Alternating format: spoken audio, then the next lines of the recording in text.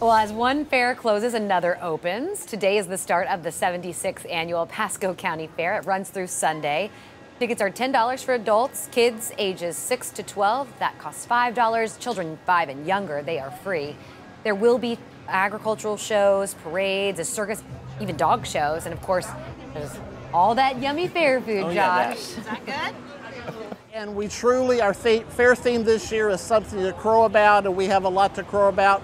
I think we've got 7 days of beautiful weather. The crowds are already coming in, and we've just got a lot to offer the people in the community. All right, and this is the deal. Tomorrow night is carload night. So from 4 to 8 p.m. for $70, you'll get general admission and unlimited ride wristbands for a car with up to 6 people belted inside of the car. Yes. After 8, you'll have to pay regular price for admission and then obviously separately for those ride wristbands.